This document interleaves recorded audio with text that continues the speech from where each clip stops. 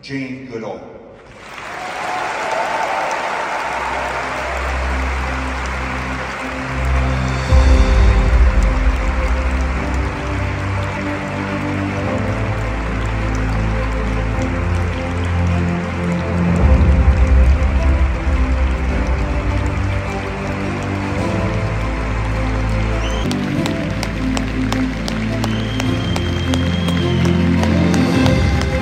What we do now is going to affect the future of life on planet Earth.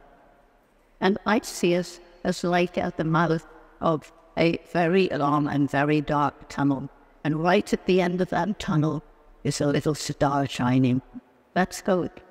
But we don't sit at the mouth of the tunnel with our arms crossed and hope the star will come to us. No, we have to roll up our sleeves. We have to climb over, crawl under, work our way around all the obstacles that lie between us and that star.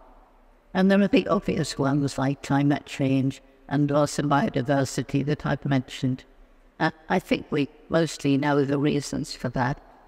And industrial agriculture, with its huge use of fossil fuel, its use of chemical pesticides and herbicides and artificial fertilizer, that are having a dramatic effect on biodiversity